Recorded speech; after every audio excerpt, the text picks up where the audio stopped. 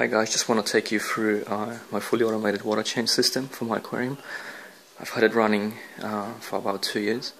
In the whole 2 years, I never had to change the water once. I think it's an excellent system. It's very low intrusion in terms of the water change amount. I'll just take you quickly through how it works. So the whole system is controlled through this unit here, and this heart of the unit is this 7-day timer, which can be fully programmed, which I actually have here for different days of the week, which is fully programmable. And how that works is basically when the timer is on, this actually turns on this solenoid, which is driven by 12 volts. It's all low powered, and this one as well. That's connected to the cold water intake. This is just a master shadow valve. This is a pressure limiter just to make the pressure less. So this basically turns on when the timer turns on, allowing the water to flow. Then that gets fed through to this filter unit right here. This is an activated coconut filter, a carbon filter, and a sediment filter. So the tubing from the filter goes back to the aquarium. I have a pipe and the wiring going around the house, around the wall. Right there you can see a bit of conduit, and the water actually drips through here. This is a dripper. I'll turn that on manually. Now actually I can turn that manually. So that's on now, you can hear it in the background. Okay. So the water drips in very slowly. The flow rate into the aquarium is 8 liters per hour. Now what I found, this is actually really good, because the water is filtered, it's very clean, the chlorine is gone, and the pH swing and the swing for the water in the tank and the fresh water is minimal because of the slow flow rate. So based on the timer and the amount of time you leave the solenoid on, you can basically control how much water flows into the tank. As an example, that's a quick formula. 30% water change is a 4.2-hour cycle. 50% is a 7-hour cycle. But what I do is I split the cycles throughout the day, maybe 3 times a day, just to account for evaporation from the tank. Okay, so what I'll do, I'll turn that off. Okay, so basically that's the component that takes care of the water coming into the tank. Now, as you can see here, I have a little bit of water because I'm actually changing the tank. I have a overflow box connected in my aquarium here.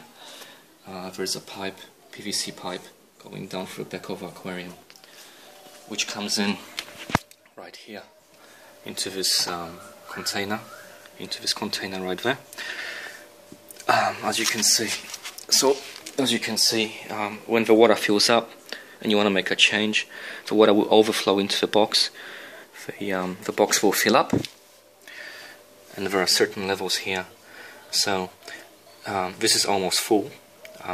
So when the water fills up to this line here, there's this unit controls the pump, and the pump, the water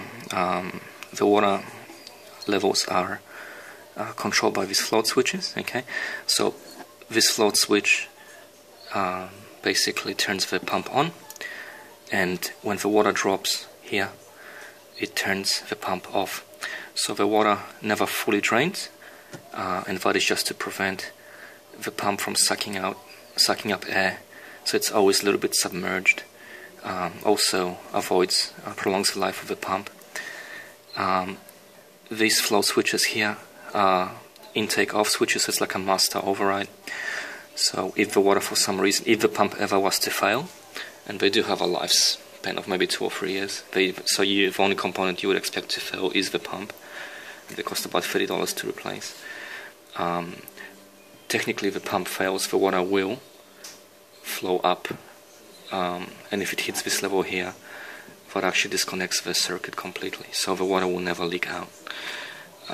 What I also have is, in the control unit, is a water switch, which is a leak detector, and I got some wirings here, so if I ever have water spillage, it will actually turn the alarm on and the piezo, and it has actually gone off a few times where I was changing the filter, and it has actually turned on. But what I'll show you guys is, like I said before, the water is almost at the level where the pump will automatically turn on. So what I'll do is I'll manually just fill up the water into the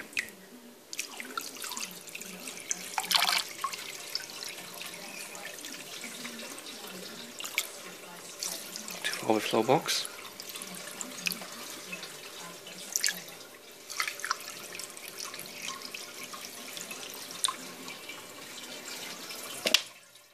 So it should turn on in a second.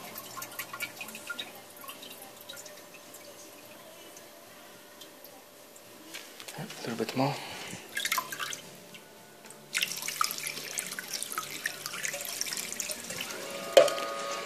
There you go. So the float switch and the level of the water turn the pump on. So as you can see, there is a tube coming out of the pump, but also goes through a conduit which has all the other stuff going, and the tube goes into my drain off, and you can see it slowly draining away.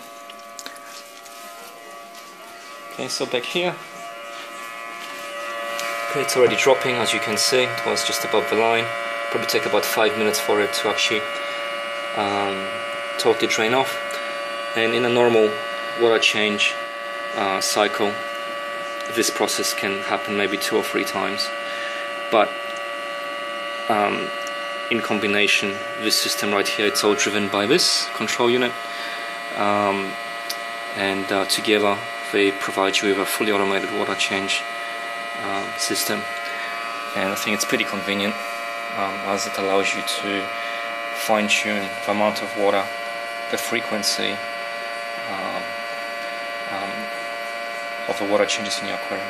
Okay, I hope this was helpful to some of you guys. I surely can improve on this in one way or another, but for my purposes it served me really well over the last 2 years, and it's one of the reasons why I kept my aquarium for such a long time, is because I didn't have to fuss about the water changes and so forth.